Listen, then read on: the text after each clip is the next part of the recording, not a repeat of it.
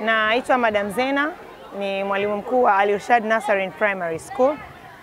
Leo siku ya Jumamosi tarehe 23 tuko hapa uwanja wa GSP Park Oysterbay.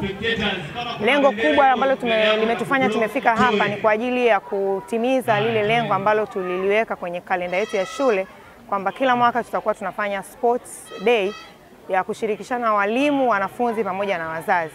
Lengo mahususi la kufanya haya, tunataka tutoke kidogo kwenye masomo kwa sababu kwanza watoto wanakuwa wamemaliza mitihani, lakini pia wanatakiwa na wenyewe wawe active. Kwa hiyo tunataka kutafuta vipaji tofauti tofauti kwa kuangalia hiki ambacho tunakifanya hapa kwa kupresent kwenye michezo. Kwa hiyo ndio maana tumekutana hapa, na kama mlivyoona kwamba watoto wameweza kushiriki kwenye michezo mbalimbali, na hii inaweza ikapelekea tukaweza kushiriki kwenye michezo mingine mikubwa ya UMITASHUMTA na michezo mingine yoyote ambayo inaweza ikatokea.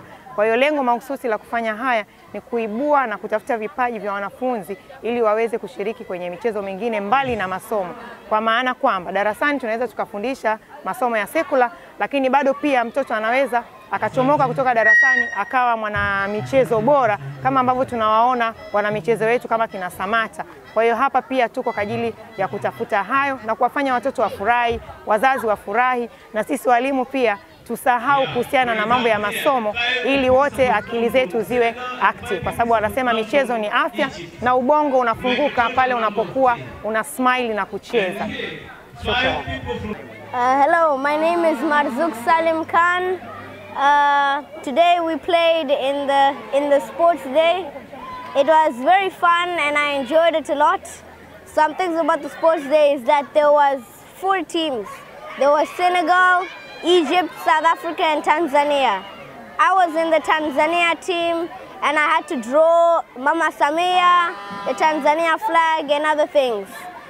We had a lot of information about Tanzania, and this whole thing, it was only for fun. It wasn't really a competition. It was mostly just for fun. The last game that we played right now was football, and I was number 7.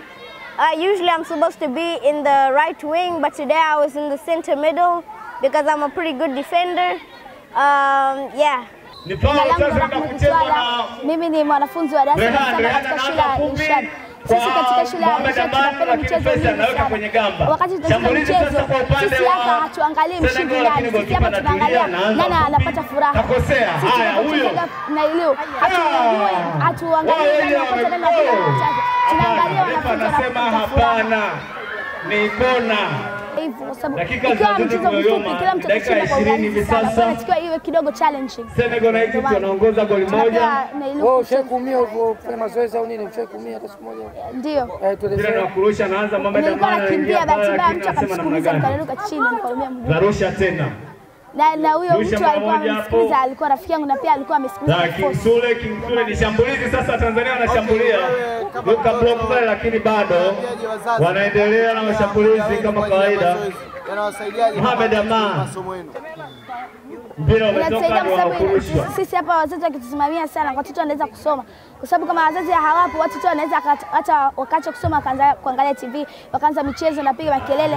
Lakini watoto wazazi wakiwa kwenye wazazi wakiwa kama wasimamizi wa watoto katika masomo, watoto wanaweza kufaulu mtihani yao darasa 7 au mtihani ya darasa mengine. Naitwa Frank Komba, mwamuzi wa kimataifa wa mpira wa miguu. Nimefurahi kujumuika na watoto siku ya leo katika siku hii ya kuadhimisha michezo ya shule ya Rishaad, nafikiri kama sijakosea. Kikubwa ambacho kimenivutia ni kuona watoto wadogo wakipenda michezo, na kwa namna pekee kabisa fani ya uamuzi wa mpira wa miguu, kwa sababu kwa waliko hapa kwa uamuzi wa mpira wa miguu ni kwamba watoto wanakuwa inspired pia kufanya kazi ambayo naifanya mimi. Ni vizuri kuwatengeneza watoto watoto katika masuala ya michezo wakiwa bado wadogo. Nimeangalia hapa watoto wengi, hakuna mtu aliyefikisha miaka 15. Wengi ni miaka kuanzia 3, 4, 5 mpaka 10 plus. Kwa hiyo ni kipindi ambacho cha talent identification. Hiki ni kipindi ambacho unaweza kutambua kipaji cha mtoto na kukiendeleza. Nimeona watoto wakicheza mpira wa miguu, nimeona watoto wakikimbia riadha, watu wana vipaji kweli kweli. Kwenye football unaona watoto wawili watatu wanajua mpira. Huu ndio muda ambao wa kuendeleza watoto wakiwa bado akili zao haziko polluted. baada ya masomo ni vizuri sana shule nyingi zikatumia watoto kuwapa muda wa kucheza mpira wa miguu, kukimbia riadha na michezo mbalimbali ambayo tumeiona hapa. Ni kipindi ambacho kitakuza sasa vipaji vyao.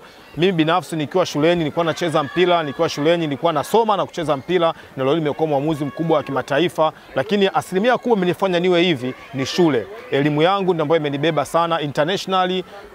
Nimeweza kukaa na kupokea mafunzo ya uamuzi wa mpira wa miguu kimataifa kwa sababu ya uwezo wangu wa elimu, kwamba nina elimu, mimi nilisoma na nikuweza kuendelea na michezo. Kwa hiyo napenda sana kuwatia moyo hao watoto na walimu wao wawasaidie sana watoto. Hii siku isiwe mara moja tu kwa mwaka. Ikiwezekana hata kila weekends wao wanakusanya watoto wao hivi na kuwaruhusu wacheze, wataweza kudevelop talents ambazo watoto wako nazo.